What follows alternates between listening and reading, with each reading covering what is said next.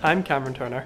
I studied a foundation degree via Ulster University for 2 years. I then studied business studies at UU for 3 years, which included a placement year.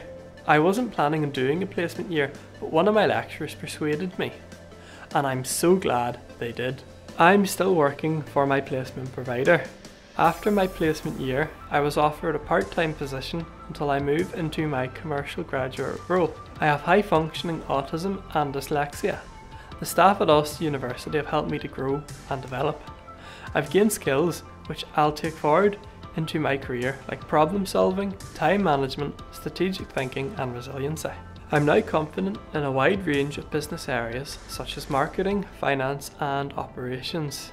Thanks to my experiences here, I have a clear career path.